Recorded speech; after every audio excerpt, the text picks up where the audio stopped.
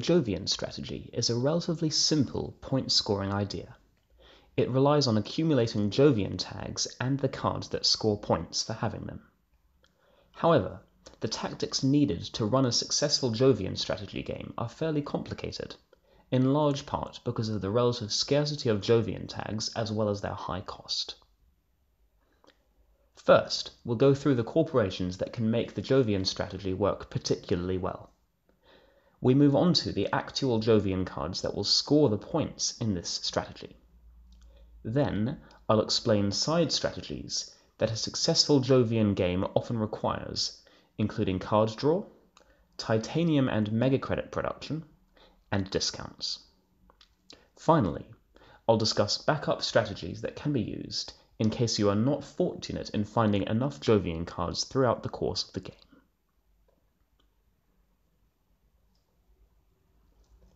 Saturn Systems is often the obvious choice for the Jovian strategy, and it certainly works effectively, increasing your mega credit production every time you play a Jovian tag, and it gives you an extra Jovian tag with which to score points at the end of the game. However, it is not necessarily the best choice for a Jovian strategy, especially when you're playing a multiplayer game.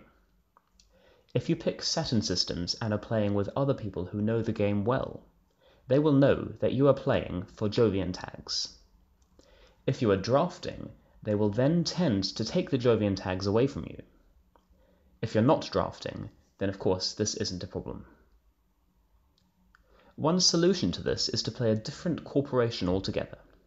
Then nobody will suspect that you're playing a Jovian strategy. You can quietly build up titanium, mega credit production, and play some sort of backup strategy while you accumulate a handful of Jovian tags and play them later on.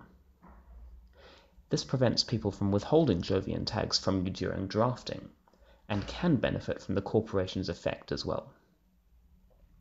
You'll only lose one Jovian tag, which is worth at most 4 points, and some mega credit production.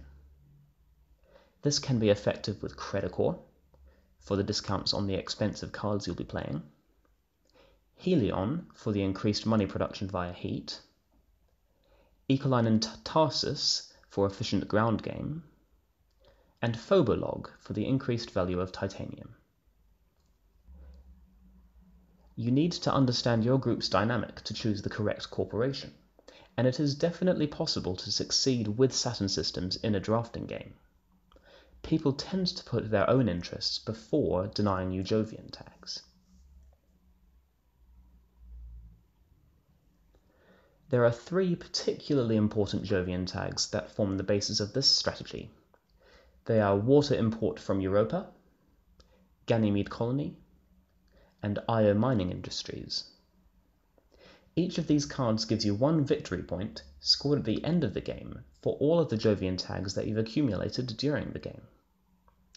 They each have their own individual effects and benefits as well, but they don't really matter.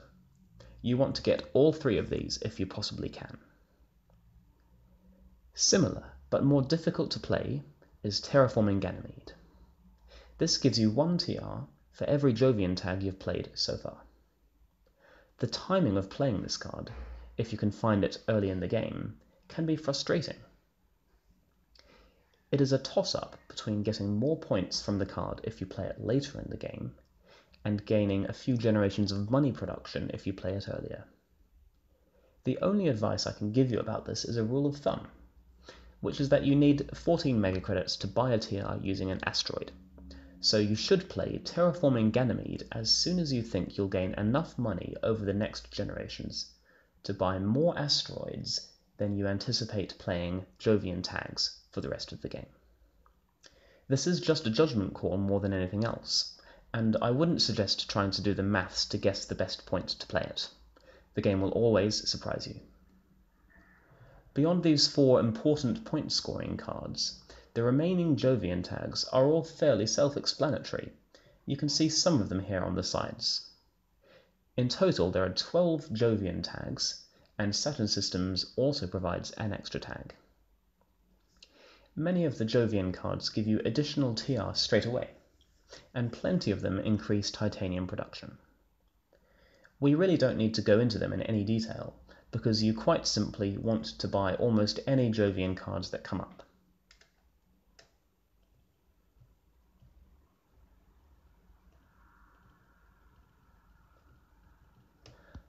Card draw is the most important side strategy, for the simple reason that it gives you extra chances to draw more Jovian tags.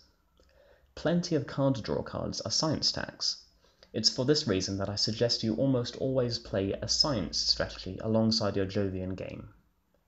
Details about playing science will be in a linked video. Inventors Guild, Business Network, and Restricted Area grant you an action allowing 1 card draw. AI Central draws 2 cards and doesn't require you to buy them, but does require 3 science tags, demonstrating how the Jovian and science strategies complement one another. Olympus Conference and Mars University have effects that allow card draw or recycling of useless cards in your hand when you play new science tags. Development Center exchanges 1 energy for a card draw. There are plenty of other cards that give you a one-off card draw, and these cards are good buys if you don't have anything better when you're drafting.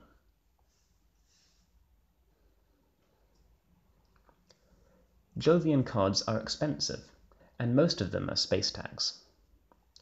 Therefore, you'll need a steady supply of money and titanium to play all of them while keeping your backup strategies churning over.